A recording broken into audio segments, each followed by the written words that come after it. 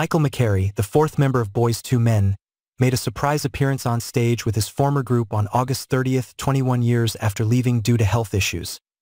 Although he didn't perform with them during the penultimate show of their Las Vegas residency, he hinted at a possible reunion, saying, "There will be another day that we'll all be on stage together, trust me.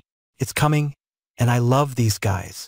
McCary, 52, has been dealing with back problems for 2 decades and was diagnosed with multiple sclerosis.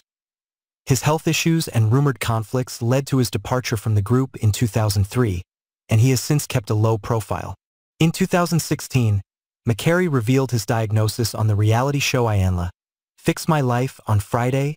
Sean Stockman, a member of Boyz II Men, tried to put an end to the long-standing rumors surrounding Michael McCary's departure from the group. "Let me tell you something, all of that is wrong. All of it is inaccurate 100%. he said before inviting McCary on stage. "Yes, have we had our disagreements? Yes. Have we had our share of differences? Yes. But this man is still our brother and will always be our brother till the day we die."